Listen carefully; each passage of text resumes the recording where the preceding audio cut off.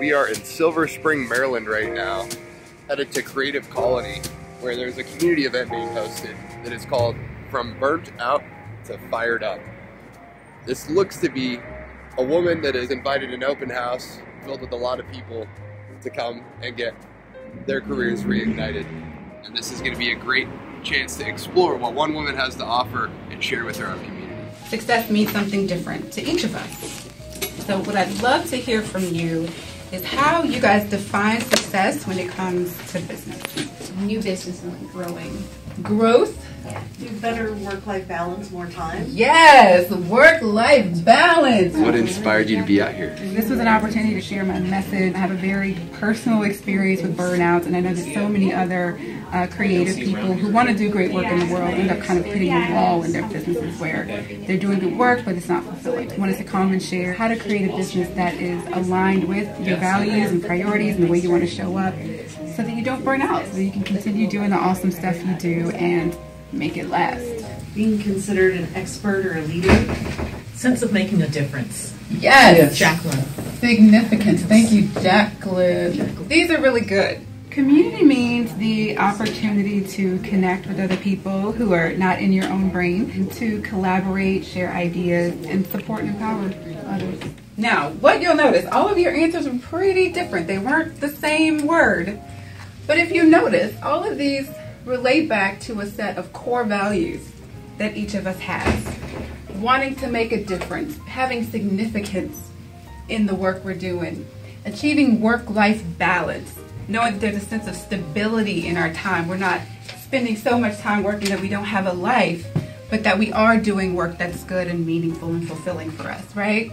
The idea that what we're doing is moving us in a certain direction. It's creating a certain kind of outcome for us. We aren't just working just to work.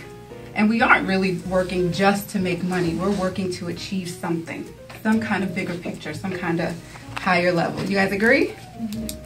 All right. And what do you think is the hardest piece of hosting an inclusive community event like you did today? Well, it's harder to kind of capture the pain points and challenges of everyone. Not everybody is in the same place at the same time. And what was really cool was that you had one gentleman that you helped completely change the course and path of his business. Yeah. Figure out what markets he wanted to go into. Yeah. So for a step up to increase income and offer that as, you know, a piece to your own community from your expertise, I think is a really, it's a great thing you're doing. Yeah, and what I love too is that the other members in the audience just jumped right in there and helped him with ideas, and that is what I love about hosting workshops and having community like this. It's irreplaceable. I had a very, very personal experience with burnout, and as entrepreneurs, we know we want to show up, we want to do exciting work, we want the work we do to be significant, but when the work we do isn't aligned with what we value and how we show up best, we basically end up kind of fizzling out. I help you to connect the work you do with your values, priorities, and your strengths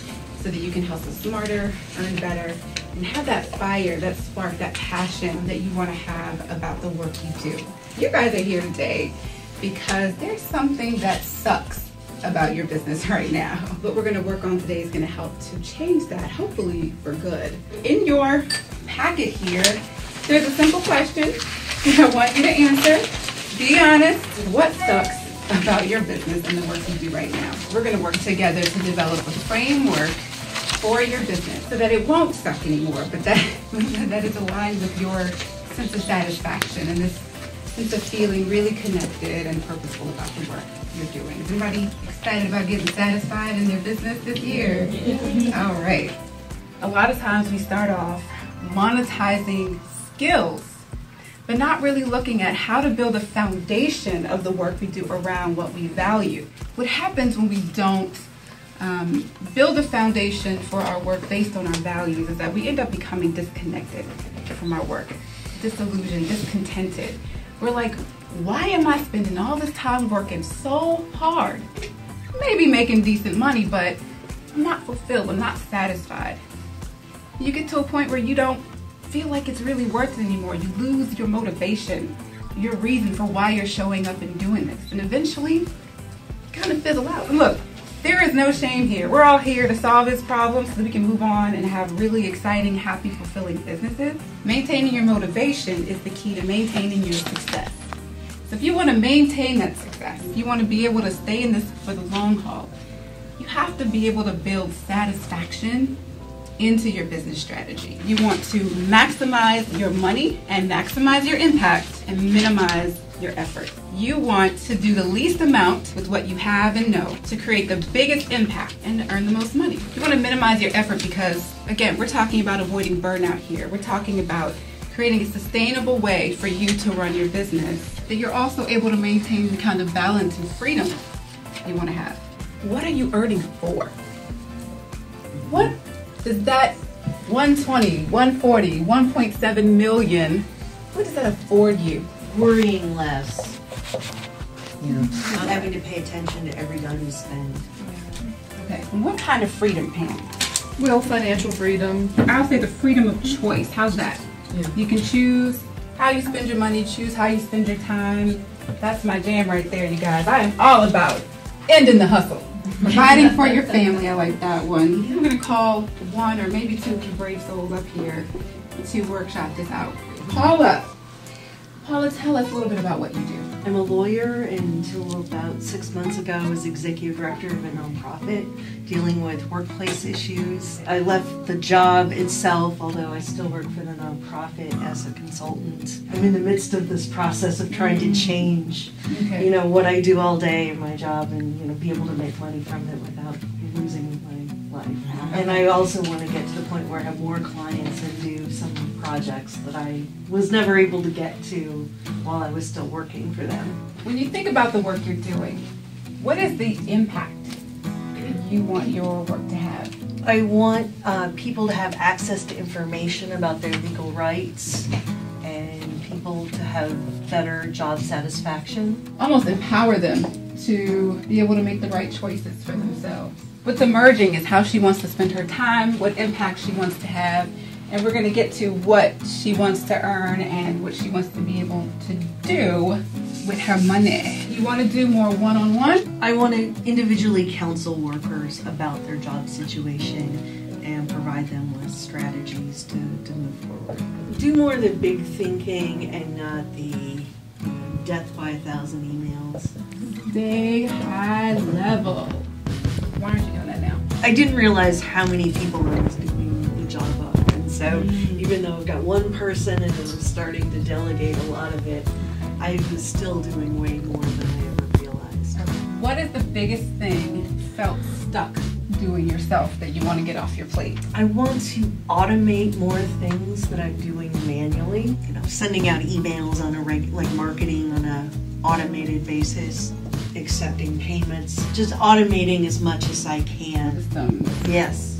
It's a nonprofit, so I'm dealing with board of directors, 13 bosses. Wrangling a board. So when you're shifting your focus from this organization you're working with to your one-on-one clients, you won't be dealing with board members. Once your systems and your marketing are automated, what will you have more time to do? Working on a book, you have all these constant interruptions and it's hard to really concentrate and think. What does that do then for the business plus you? You write a book and you're established as an expert in a particular area. Established expertise. That helps you bring in more one-on-one clients. So what's your big concern? We're still in the middle of a transition. I haven't turned over everything in my head to someone else who can take it on. So it's scaling. It's a scaling issue. So what I'm seeing for you, you may want to start looking at what your profit strategy is right now. When you look at all the stuff you're doing now, having to manage the marketing, having to manage all the back-end stuff, and then dealing with the board, which is almost like pulling yourself in two completely different directions. So this actually seems like a relatively, this sounds crazy, relatively easy problem to solve. Your first step is going to be looking at everything you do. And it sounds like you've started this, but you want to sort of think about where you want these clients, and what you're doing is also changing a lot. You're going to be focusing directly with these one-on-one clients. So at some point you need to carve out some time to think about who these other people are, where they're at right now, what they want, what it's going to take to help them get what they want, right? So mapping out your own process to helping these clients in a similar way that you're doing for this organization. It sounds like you're still kind of stuck over here, that you can't really think about what the future of your business is going to be. There's no clarity around how that's going to work, and so you kind of just, leaned yourself into, sorry to say it, but staying stuck, right? Mm-hmm. Afford yourself the opportunity to think about the future of your business. Think about where you're headed. Focus on these fabulous clients that you want to be able to work with directly, to counsel and, to come up with strategies for them. Figure out where they want to be, what it's going to take, what your core thing is going to be that you're helping them, so that you're helping them accomplish what they want. And then figure out on that side of it what your role is going to be, what other support roles you might need in place. And then start putting those pieces together. And I think what will happen for you is you'll open up yourself and your mind and your heart a little more to making that happen. You may realize that you don't, it may not take as much time to bring somebody else in to take over some of this stuff for you. But the other thing, and I know this is tough because you're kind of just wedged right on in there, some of the immediate possibilities would be to say, hey, we're trying to transition, we're trying to get you guys through this, we need more money, or we need more people. Like, ask for it. We're trying to establish the kind of value and support for you guys. It's going to cost this amount. Mm-hmm. Go in and ask for that and see if they don't say, hey, well, we like it. Yeah, we're getting more? Okay, fine. Here's, what do you need? Mm-hmm. Does that make sense? Yeah. Actually, I just did some of that, so it really, matches with kind of where I'm at right now. So it really feels like you're mostly stuck because the future is not clear. So if you can paint that out really, really precisely, I think you'll find yourself feeling much more ready and energized to move in that direction rather than being stuck there.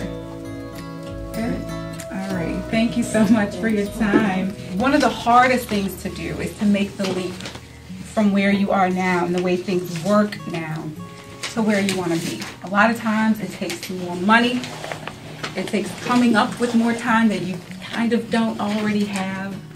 And maybe even building in support persons in place to help you to make it all work and to make that transition. So the very next step for most folks in this position is to get very clear on the value of what it is you want to do. So once you've figured out a framework for the kind of business you want to have and you're clear on what you want to offer, how you want to show up for people, what impact you want to have, your next step then is to look at what is the real value of this. And the best way to do that is to make sure you understand, one, who those clients are that you want to be working with, what their ultimate outcome is, and what process you take them through. Because you guys are experts, even if you may not realize you are. There's an expert process that you take them through to help them to get where they want to be. Once you have that figured out, you essentially have a blueprint for what your positioning is, what the value of your work is. And you can package your process into offers that your people are going to want to eat up like candy. You're going to be able to develop messaging that explains the value of what you do, conveys that in a way that resonates with the people you want to attract. And it'll be a lot easier to develop content and write the book and do the work that it takes to get in front of those people, bring them into the fold, and work with them. What am I delegating for? What is this going to afford me now that I'm taking this off my plate? If you value not having to dredge through research and you'd rather be, in your cozy little corner with your coffee writing and creating some awesome content for your clients and your audience, by all means, let somebody else do the research, because then you get to jam on, your zone of genius.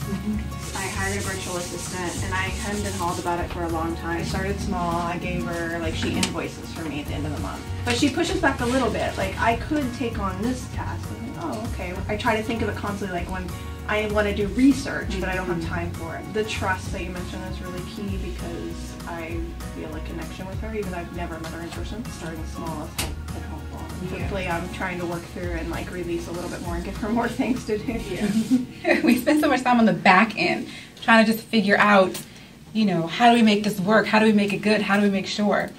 that, you know, people are going to pay us for it.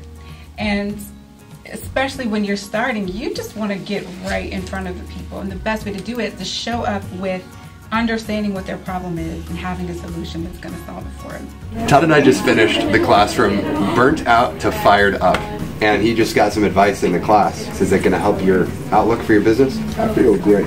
Really valuable. So what's your topic today? That was by far the best value add for me for the hour that I spent there. You have a really cool business idea too, bringing music into real estate. Yeah. So is this advice that has been given to you in the class, does that help you figure out what direction you want to go into now? It's helping me kind of expand what I perceive as my market. That's great. So in terms of a community event, this has been very impactful for you to be here. It's been very worthwhile.